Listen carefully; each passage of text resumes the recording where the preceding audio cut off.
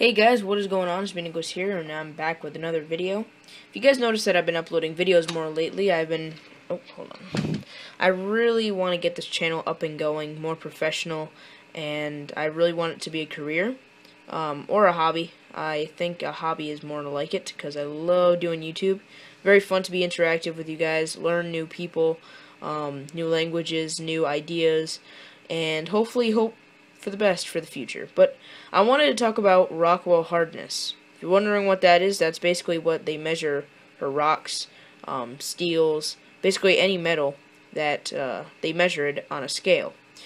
Now, this is really good when it comes to sharpening knives. This is kind of just a demonstration on what you do to a knife when you're sharpening it. And this is how it sharpens, because I'm going to finish up my How to Sharpen a Knife series with this.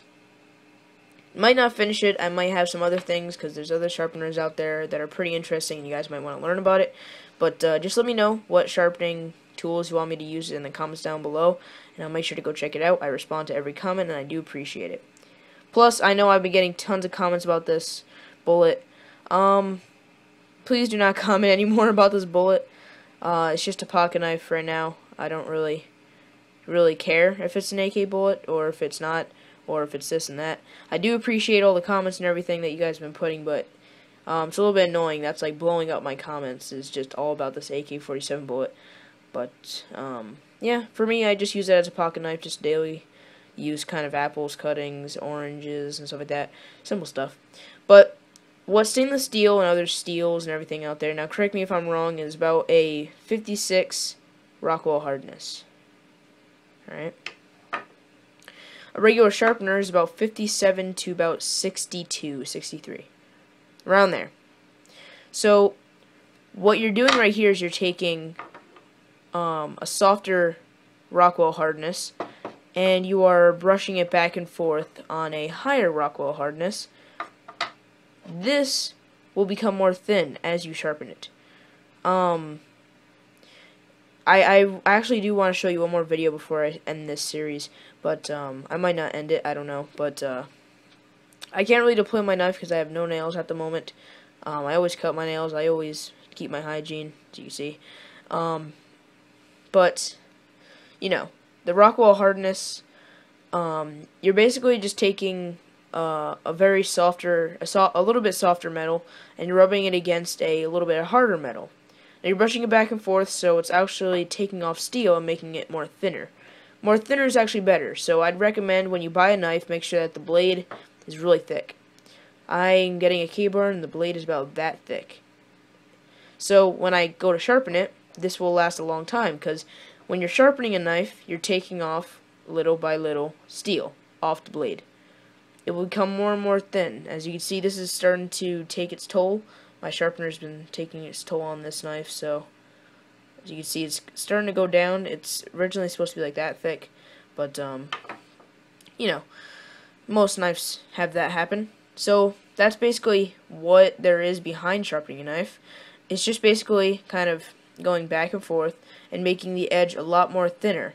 So when you cut things, it gets a nice clean cut. Most people fail to realize that, so I just wanted to clear that up. So also, if you want to realign a blade, this is what I wanted to show you guys in a separate video, because this does take a little while. But that thing that you have in your knife set where you pull it out and it has a big handle and it goes all the way down, it's called a hoe. It's like a ironing hoe or whatever, sharpening hoe. I forgot what they call it. I know it's a hoe, but you know, correct me if I'm wrong, I have no idea. But I just watched a video on it. And to realign your knife, if you're in the makes of making your own knife, and you want to realign it because it's a little bit bent off the side, use one of those. Keep on going back and forth, and hopefully get it back aligned to a straight point. That's what those are made for, if your knives go bent out of shape. So, you know, that's the whole point. Plus, I wanted to show you guys the new channel, YouTube page. Bam, thehourarmory.webs.com. I have a link provided in the side of my YouTube channel. Plus, I'll be giving out shout-outs to all the people that's been there for me at the beginning of when I put my YouTube channel up, and definitely put some nice positive feedback to kind of make me keep on going on and doing what I'm doing. So, basically the hopes of this website is to basically kind of keep you guys updated on what I'm up to in my videos. You can register, sign in, you can get go to members, links, videos, photos, go to all these things. My YouTube channel, the Hour Armory YouTube channel website is on the side of my YouTube channel. So, I'd recommend going here because this is what I'm basically doing throughout what my videos are going to be. So I'm basically just going to keep on putting posts and posts and posts of my recent video and what I'm editing. So yeah, hope you guys enjoyed today's video. If you did, make sure to leave a drop rating down below. Check out the Pro Ranchers channel, Mr. Tech Gaming TV, and I'll be signing out. See you guys later. Peace.